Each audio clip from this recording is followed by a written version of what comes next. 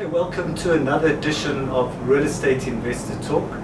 Sitting with me is Candice Schultz. Candice is a property investor, she's a deal maker, but on top of that she's also a lawyer. And Candice has achieved some phenomenal things in real estate that she's about to share with us in her career, both in the legal career and also in the property investing career. And once again, we'd like to dig deep and find out a little bit where the successes are and where we can learn from. So Candice, maybe you can start sharing with us where it all started for you in property and real estate. Sure. Hi Neil. Thanks for this opportunity. Absolutely. Yeah, I've just developed an absolute passion for property because being a professional, you're very limited to your outlook and you build for time and so forth. And from my mid-20s, I started investing in property and building up my portfolio just in terms of aggregating some of the bonuses and so forth that I've been making on deals. And I just realized that property is the way to go from a growth perspective, provided that you have the right financial model in place and the yields are good, the returns are great, and over the long term, it's a secure investment. So where did it all start? What was the first deal that you made that made you buy a whole bunch of properties thereafter? What sort of got you going? What was the thing that sort of kick-started you that said, property is the way for me? Well, I got involved with one of my clients. I was a trustee on the Mohashwa Family Trust, and we got involved in a very exciting project, developing a retail facility in Alexandra called the Pan Africa Shopping Center, and it really has become a flagship development in Alexandra. And for me, just the excitement of putting the deal together, of getting the retailers on board, and then seeing the end product, and still to this day, seeing the masses of people walking in and out and really bringing first-class facilities into that area was just really an inspiring project to get involved in, and sparked off my passion for property developments and property projects. Great, so just elaborate a little bit on that Pan-African development. I was lucky enough to be able to see that development. Yes. So just tell us a little bit more about the intrinsics, how it started and what you actually did there, because as I understand it, there was kind of like a whole community already there which was built from that sort of basis. Yes, so what we identified was to actually establish a retail node at a transportation facility would grant you automatic access in terms of foot traffic and so forth. So that's essentially how what inspired the project was giving convenience to the community.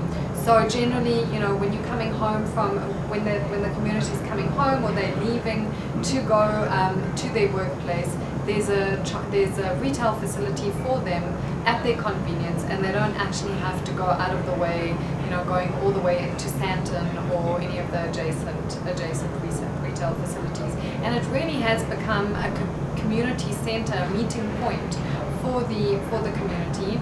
And as part of the project, it was really important for us to understand what the community wanted.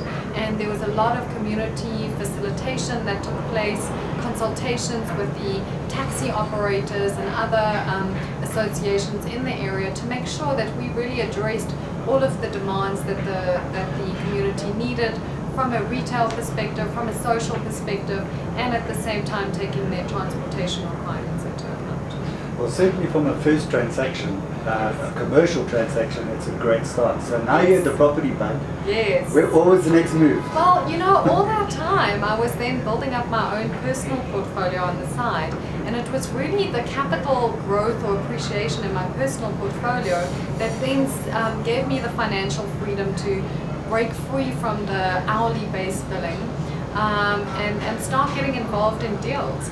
And it just gave me a good foundation to start pursuing my passion in terms of putting deals together in the property space as well, and being more creative in terms of the way that I approach property transactions.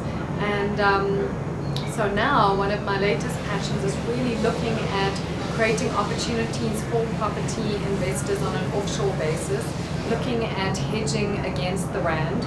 I mean, as South Africans, we're all very passionate about living in South Africa, and if we want to continue living and having a good life, it's important to make sure that we're sustaining our wealth on a global level, and the way to do that essentially is through hedging a rand investment. With property, of course, it's a solid, stable investment. It's something that brings or gives you a feeling of safety, and so that's what I wanted to bring to investors, an opportunity to participate in those transactions on an offshore base. And I then had a dream of living overseas, and I rented the place out, and then decided, no, maybe I should stay here and go on to qualify as being a lawyer. But I'd rented my place out, so I had nowhere to stay. So I had to go and buy another place. And at that point, I then realized, gosh, I'm officially in the property market. And yeah, I just enjoyed the whole process of finding a good opportunity, of working together with a financial guy, putting a financial model together, working out the different yields, studying the different areas, and looking where the best opportunities are from a capital appreciation perspective and from a rental return perspective. And yeah, I just slowly started building my property portfolio up by just acquiring apartments, yeah, and renting them out. Yeah, I mean, there've been a lot of people along the way that have guided me. I've stayed very close with an accountant who has actually guided me in terms of developing the financial model. So I think that's very important. But in terms of inspiration, I mean, I've always looked to the Trumps in terms of you know, the amount of wealth that they've built through property. So that's been my absolute inspiration. But if you take it on a local basis, if you take companies like Calgro, you know, they started they started on such a small base and have grown into a massive listed company, and even a company like Lynn Estates. I mean, she started off as an estate agent and now is a full-blown property developer, really just through focusing and being excellent at every step of the way. And I think that's really important, is just make sure that whatever you do it thoroughly and take each investment as a business. You should evaluate it as a business, each property investment. There should be a return, and you should manage it just as stringently as you would a business. Through that process, I developed sound relationships with property investors and property developers and so forth who really understand the market well. So I think it's really important to align yourself with partners who are experts in that local market. I think it would be very naive to think that you could just move to a foreign jurisdiction and start something off the bat on your own. So I've aligned myself with who I believe are the experts in the market, and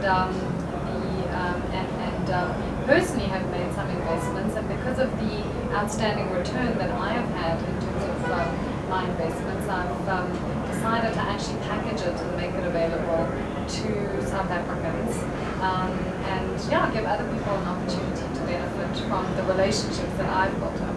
So I think it's really important to be guided by an investment strategy. And the investment strategy should start off with the type of investment that you want to make and the location. And when I say location, that should actually be guided on a macroeconomic perspective as well.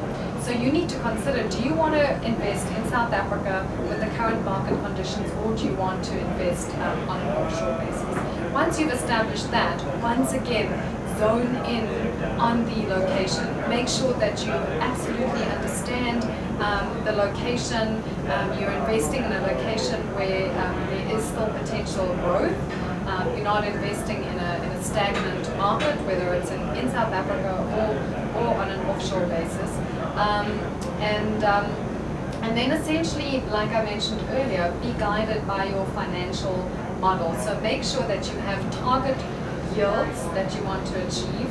So in residential, I wouldn't look at anything below 8 or 9%. When it comes to commercial, you should be looking at around the 11% mark.